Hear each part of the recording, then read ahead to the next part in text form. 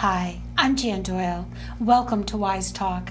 Today we have two outstanding guests on the show who are marvelous photographers. I'd like to welcome Lisa Chuchara and Mark Bowie. Welcome to the show. Thanks very much. Thanks for having us. I'm so thrilled to have both of you. Now, Lisa, I understand coming up there's a conference called NECCC. Could you tell me a little bit about that? Sure. NECCC is the New England Camera Club Council Conference. It's a photography conference that takes place every July. This is our 73rd annual conference, so we've been around good for a for while. 73 years. Yeah. And it's basically a 3-day immersion into photography. We have over 65 programs, we have hands-on events, we have pre-conference workshops, photo shoots, photo walkabouts. Most people come for the whole weekend, but you could just come just for Saturday and just enjoy the day. Very few people just choose for the day, but some people can't manage the whole weekend in there. So it's kind of just this whole immersion into photography. It's something everybody looks forward to as kind of a family reunion with old friends. But then about 30% of our attendees are first-timers, so we welcome first-time people coming to the conference as well. Yeah, I've gone for many, many years, and you're absolutely right. You see people, perhaps you only see once a year, or people who've moved away and they come to the conference. It's really a wonderful time. You leave very happily exhausted. Yes. Is what you do. So on today's show, we have one of the speakers at the conference, Mark Bowie. Why don't you tell us a little bit about what you're going to be teaching there? Yes, indeed. I am responsible for 2 presentations, one called Envision, the Art of Seeing Creatively, and a second one on shooting multiple exposures for maximum landscapes. And I'm also doing one of the pre-conference workshops that Lisa had mentioned, and it's called it's called Innovative Night Imagery Beyond the Milky Way. Not only shooting the Milky Way, but so many other possibilities of photographing the beautiful night sky. Are you doing one of the walkabouts by any chance? I'm not. This is all indoor with an hour-long presentation followed by 2 hours worth of hands-on processing techniques. Okay, great. Well, let's start be a little more specific and look at some of your work. The first one you're doing, the first workshop, is what again? The Envision, the Art of Seeing Creatively workshop. And what does that mean exactly? Well, it's a 1-hour presentation geared to teaching photographers how to go deeper, how to create images that are beyond the commonplace, to create something that's truly special and heartfelt. So I introduce a lot of tips and strategies and techniques for looking beyond the commonplace to find the subtle nuances that can create some really beautiful imagery. Were you ever a classroom teacher? No, I was a former geologist, but turned nature photographer. Well, because you use the word "go deeper," and that, as I'm a retired teacher, and that was a term we would use. And you mentioned it to me when we had chatted before, and it just occurred to me to ask you about it. So I was just wondering if you were a teacher. It's so funny you bring it up because it's really become quite a catchphrase for me. Every time I mention the phrase "go deeper," photographers will come back to me and they say, "I was in the field, I pressed myself to go ever deeper, and sure enough, I came out with beautiful images that I had no preconception of what I was going to be finding." Oh, that's so it's really heartwarming. That really is interesting. So I keep mentioning it. I mean, it starts to make sense to people, and if that's what it takes to get through and to create special images, that's a great way to think about it. Yes, that's a great catchphrase. So let's look at your first one, Beach Forest. Now, I don't want the image that's going to come up on the monitor. I don't want people to know this, but what did I say to you in the, Lisa doesn't know this. This came up in the director's room, and I said to Mark, "That doesn't look like a beach." and you said to me, I'm assuming you were thinking this was a birch forest. Yeah. But no, these are truly the beach leaves. Okay, I knew that. I was a teacher. So, and where is this taking shot? This is taken in Pittsfield State Forest in the Berkshires, which is my hometown. And it's actually a great example of going deeper. When I originally shot this as a straight-on scene, that is, with no fancy other techniques involved, it was just a straight shot at f/16 with everything tack sharp front to back. Mm-hmm. There's a number of things I really like about it. This beautiful golden forest leads your eye back through the little gap there to the darker shadow areas in the back, and there's a beautiful color contrast between the cool blues of the back and then the beech forest. But when I shot that as a straight shot, it didn't give me the feeling looking at that as I felt as I was standing there. I felt like I was encased in this beautiful, luminous, glowing light. So I asked myself, how am I going to go deeper? I decided that rather than shooting just a straight single shot, I would shoot this as a double exposure in camera. that is, the first shot was taken at f/16 in intact sharp focus. The second one, right on top of that, was shot at a wide open aperture, f2.8, and then intentionally defocused outwards so that the leaves now have this glowing aura around it, which allowed me to present the image in the manner in which I felt that place, this beautiful, luminous, glowing forest. Oh, that is interesting. I think that shoot what it feels like is something that you do have to evolve as a photographer into that, rather than just shooting documentary. Most of us aren't PJ documentary, so that shoot what it feels like becomes something that your pictures have more meaning to you and to the people who view them. Yeah, I think you're absolutely right. And my question to you is, one thing I really struggle with sometimes is when I go out and shoot by myself, I find it's sometimes it's better for me than to shoot with, like, on a camera club field trip. And do you find that your personal work comes through more? You know, I was kind of the exact opposite. I used to go out as a solo photographer because that's why I did that. I wanted to go out and experience nature on my own and kind of have the joy of discovery, of seeing and shooting places like I felt like I was the very first person to ever come upon that scene. Never been memorialized in a song or a poem. But now I find that if I go out shooting with other people, we're constantly bouncing creative ideas off of one another, and it helps both of us, especially for night photography, which I know we'll get to talking about shortly. Yes. Oh, that's interesting. Now, we have another image, fall foliage, that's going to come up on the monitor. And where was this taken? This was taken in the central Adirondacks at Long Lake. There's fog coming off a nearby pond and wafting through that beautiful fall foliage. Shooting foliage that is so busy like this, it gets so congested that it's very difficult to come up with an interesting composition that doesn't kind of make the eye go crazy. The fog really helped. It softens and simplifies the compositions. It declutters the forest. So now all these beautiful curving lines and all those beautiful subtle fall foliage tones start coming out. Are you an early morning photographer? I love to be out early. Even if I don't find anything to photograph, I love the feeling of just being out there on my own, letting the rest of the world sleep if they want. And what time are we talking? Oh, I'm up early, well before the sun. In fact, the goal is to be on site at least an hour before the sun rises, ready to start shooting. Because I'm oftentimes finding that the most beautiful light is exactly then. And then fall colors, all the colors will start getting a little bit muted until the sun actually hits the horizon again, then you get the beautiful light. But if I want to be on site for 2 beautiful surges of light, that means getting up pretty early. I can actually remember a presentation that Mark did a few years ago at NECCC, and it was when night photography was really becoming popular because of digital photography and easier because of the technology. Right. And I remember thinking, well, before we could sleep a few hours at night, and now we have this multiple exposure where we can do things during the day when it used to be contrasty. So we used to be able to sleep like maybe between 10 and 2 and kind of get and I remember coming away from that conference like, there's no more time to sleep.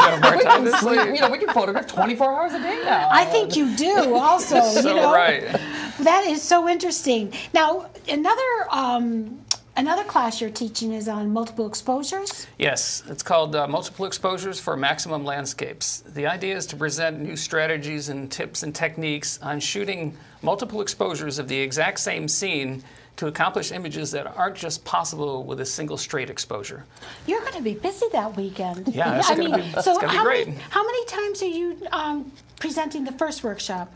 That gets presented once. And this workshop? The multiple exposures gets done twice. And then your third presentation? Is that pre-conference workshop. It's a 3-hour-long segment on shooting and processing night images. Oh, you're going to have a busy weekend. It's going to be great. So let's look at some of the pictures for the multiple exposures. The first one is at a fall shot. Falls, and the name of the falls are? Yeah, this is Sahali Falls in central Oregon, up in the mountains. It is an example of a multiple exposure in that this is slightly cropped, a panorama of 4 overlapping images panning from the right over to the left. Again, something that's quite not the same if you try to shoot this with a single exposure using a wide-angle lens. With a wide-angle lens, everything else seems to diminish off into the background. By shooting this as a multiple exposure with a longer lens, I'm keeping the stature of the subject and still being able to capture the wide view. So you shoot the whole image 4 times, but with a different focus, or do you shoot parts of the image? I'll do those for different types of shots. This one was done with 4 overlapping images, each overlapped by about 1/3. Okay. So it's 4 individual shots that have been now stitched together in Photoshop. Okay, because I learned a word from Lisa, and is this I'm not sure if it applies here or not. Is this stacking or not? Okay, I guess I didn't really learn it, Lisa. It's similar in nature to it, but this is rather stitching. This is stitching. And that's different than stacking. Correct. Okay, I have a long way to go. I'm just going to have to write this down and look it up. All right, the next one is called Albany Flowers. Yeah, this was shot in Empire State Plaza in downtown Albany, New York. One of the issues of shooting directly into the sun, as I've done here, which is taken right at sunset, is that the exposure range is so great that the camera's sensor literally doesn't have the ability to capture all those subtle tones and colors in one straight exposure. So in this case, I had to shoot 4 exposures, one stop apart, and then stitch those together, or blend them, in Lightroom as an HDR, a high dynamic range image. So now everything is properly exposed, right? From the foreground flowers out to the blue sky in the back. Can you talk a little bit more about HDR, or high dynamic range? Yeah, we shoot this as a necessity to be able to capture all the beautiful tones and colors within an image. And I'm finding that I oftentimes like to use it as I'm shooting directly at or at least towards the sun, because there's such a great range of beautiful light and color. I don't want to be constrained to having to shoot a single straight exposure in which maybe only have the sky properly exposed, or if I properly expose the foreground, then the sky blows out. I want to be able to capture the whole wide range of light. So I'm shooting a series of exposures with the camera on the tripod in this case. The exact same composition. I'm simply changing the shutter speed or the ISO by one stop each time. So shooting from a light exposure to a dark exposure, and then taking, in this case, those 4 images, then blending them in Lightroom to accomplish that one single shot. All right, so is this a new word, blending, as opposed to stitching and stacking? I suppose. Okay, I'm taking notes on this. I got 3 things to look up. Do you concur with what blending? I do. I love doing blending. A majority of my pictures I do are blended pictures now. And I think the viewers probably have taken a picture where they looked at a beautiful sky with nice clouds, and they take the picture and they go, ooh, the clouds don't look very good. Because the camera has to kind of make a decision of what to expose properly. So the blending gives you really a lot whatever your eye sees. Okay, going to the cloud idea that you just had. So taking the picture and then taking the clouds. So instead of replacing the clouds, you're blending. Correct. This might solve my Photoshop issues that I have. You're cured. I was telling him I have a lot of Photoshop issues. So, that's interesting. I'm going to look this one up. Okay, so the next one we have is Brandon Beach.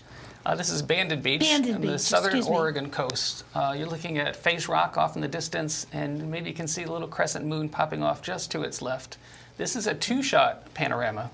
You know, we don't have to be constrained by the little 2x3 or 35 millimeter dimensions of our typical shots. Oftentimes I'm shooting a panorama to be able to include lots of interesting subject matter on either side of a single shot. This is just barely wider than a single shot. But I'm also using the same compositional tools that I use for regular shooting. I mean, look at the beautiful diagonals that take your eye from the beach all the way out to the stacks in the back. The contrast between the richly, almost silhouetted rocks and the pastel tones in the background. And the use of a wide-angle lens up close and personal to those beautiful forms right along the shoreline, emphasized with the wide-angle lens. Those I particularly, your eye just keeps on going. It doesn't stop. It starts and then it just keeps on going back. And I call this purposeful composition. When you arrive on site, I think it behooves you, if you're going to make truly special images, to not only capture beautiful light, but really think about how you're going to compose this to help lead the viewer's eye through the scene. Good point. Very good point. Now, you're going to be talking about, and I understand some techniques like panorama, time-lapse, focus stacking, or not. Yeah, I'll get to focus stacking, as well as HDRs, panoramas, and layer masking. Layer masking is... Oh, God, here's another word I got to write down. layer masking, okay, But that's fine. why you come to a conference like this. You come to be inspired, and then you want to learn more, and then to learn techniques, and then to bring those home and implement them. That's exactly where you go. You are so good. You are so right, Sue. You are so good, because I feel so Photoshop challenged. I've taken hundreds of classes. I took a class with Lisa, and this is so true. This better be good. It was a couple of years ago, and she was very, very good. She had all the people who were accomplished who could stay with her up front and center, and all the people who, all there were aides walking around who would help you on an individual basis, were towards the back. Guess where I was sitting? I was in the last row, and I almost had a one-on-one help, and I still had issues. Yeah, but I heard the light bulb go off a few times. Yes, it did. It did. It did. And I know. Photoshop is the way to go. Lightroom and Photoshop at $10 a month through Adobe is absolute terrific value these days. Yes, that's what I heard. Now, Lisa, out of all these techniques, is there one that you love above all, like between stitching, blending, stacking, HDR? That's tough. It's like asking somebody what their favorite photograph is. It's what I'm doing right now. Like, my favorite picture is what I'm going to take next. I mean, I love all of these techniques. It's like I said, well, why sleep anymore? Because you can do all of these different things at different times of the day. They just allow you to kind of, again, shoot what it feels like. So you have to kind of know just like what lens to pick up or what technique to pick up, what's going to display what's in your heart and what you see to that image that you finally create. Well, that's a nice distinction, and that's an excellent distinction. You have to know the technique so you know which one you want to choose and pick from. And although I have to tell you, I could tell you which is one of my favorite photographs that you have taken. I can tell you. My kitty cat, I yes. do know. Really? Yes. She took it 800. She took it 800 years ago. It's a picture of, it's in Tom's hand. He was a baby, and Socrates. Oh, yes. And what every time I think... She remembered it 10 years later. I was That's- really impressed that's with a special what she image, did. right? I love that. I mean, she's taken a couple in between then. But I can tell you my favorite photograph. Now, Mark, I understand you're an accomplished author, and I have your books on the set, and you won, I'm just reading this because I want to make sure I get it right, you have 3 books that won the Adirondack Center for Writing Photography book. Tell me a little bit about Yes, that. indeed. The Adirondack Waters book was the first one I did. That was followed up by a historical reference book called In Stoddard's Footsteps, where I went and I literally photographed in the exact same areas that Seneca Ray Stoddard did back in the late 1800s. Now, why is that so significant? Well, I wanted to see the differences, good or bad, between what he saw 125 years ago to now. And oftentimes I was really pleasantly surprised that the landscape does indeed look better these days than back in his time. Oftentimes they had to clear cut the forest to be able to use the wood to build the villages, and he was shooting a bunch of houses in a quaint little village, but there's totally denuded forest around him. Now, sometimes I went back to those exact same locations, and now I couldn't see the village because I'm shooting through 100-year-old trees that are this high. That is So it's very interesting. impressive. I think my thought would be that it would be worse. I don't know what you would think, Lisa, but... Yeah, I think that's the first thing that comes to people when Sure. they think about that. That's how the media and we've been kind of led to portray. So it's nice to be able to see the images and see what we've been able to, how things have changed over time. Yeah, it's really neat. The book is kind of like a little puzzle book. You know, you see the differences between the two, differences in how we live and how we work there, how differences in fashion and how we recreate and all kinds of different things. So it's a great puzzle book. The third book is on Adirondack seasons. They indeed each won the Adirondack Photography Center's Book of the Year award. So I'm as enamored with the writing as I am with the photography. And oftentimes I'll carry a dictaphone out in the field with me so that I can relate immediately what I'm seeing and sensing so I can get this down in print later on. It's very, very helpful. Oh, that's very interesting. One of my favorite pictures that Mark did at a presentation was pretty much like having the tripod in the same place, but at 4 different seasons. And you blended the images one into the other, and it was just fascinating to see how it changes. I mean, the years and the seasons go by so fast, but to see it in one frame and the way that you composed it and watch the fall and spring come and summer, it was amazing. Yes. Now, did you meet him at the Adirondack Center? Because I know you were going up there all the time. Boy. I was wondering where you met him. It's been a number of years, maybe out in the field or in a workshop. Yeah, I'm trying to think. Geez, okay, so, I don't was remember. Just, Sorry. That's okay. I don't remember exactly where we. Okay, all right. Just asking, just saying. Now, when I notice also on the set, you have some CDs. What are these CDs about? Yeah, I do instructional work on how to shoot at night and how to process the images. So I've come up with a couple instructional DVDs. And the third one you may be seeing is about my Finding November project, where it's been 3 years ago now. I gave myself kind of a self-assigned project. Is that like Finding Nemo? On a creative basis, yeah, I suppose so. Finding It might have November. been harder to find November. All right, so I'm sorry. So explain to me that finding Yeah, November. it was really a self-assigned project to make myself go out and see if I could find November's hidden beauty. Right? It's kind of like at the year's twilight. Most of the leaves are off the trees by then.